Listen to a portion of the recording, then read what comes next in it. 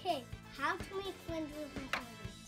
Okay, first of all, you gotta make sure it doesn't have a stinger. Second of all, ask your mom or daddy, brother, or grandma. And if you're at your friend's house, you see a hornet, you gotta make sure it has a stinger. If you go outside, it sees you and it has a stinger, and you go close to it, try to make friends with it, it will sting you.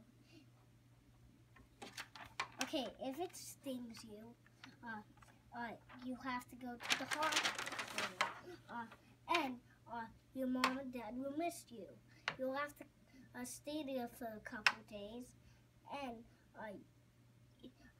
you come back with a wheelchair and canes, and you might see another hornet, but it doesn't have a stinger, and you can make friends with that one.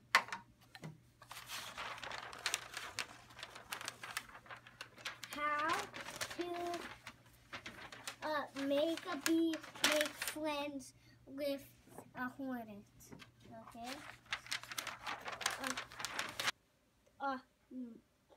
Let me tell you a joke before we get to our news. Look over there.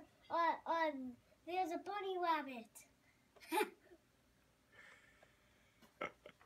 Okay, now you see a bee and a hornet, okay? Okay, how a bee and a hornet makes friends, okay? First, they have to see each other. And if they like each other so much, they might marry each other. And the bee will be the wife, okay? And if you spray the bee with a hose, this part, the water, it will kill her.